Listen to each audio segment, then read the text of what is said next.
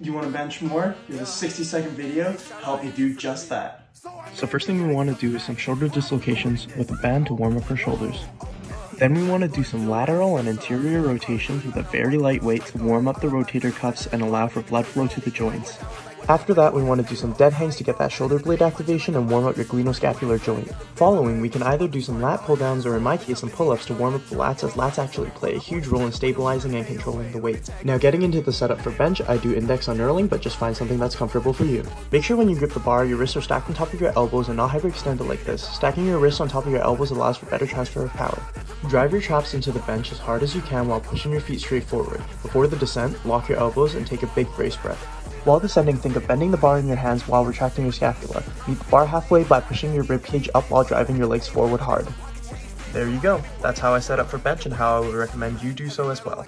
Let me know if this helped you or not. Follow for more tips.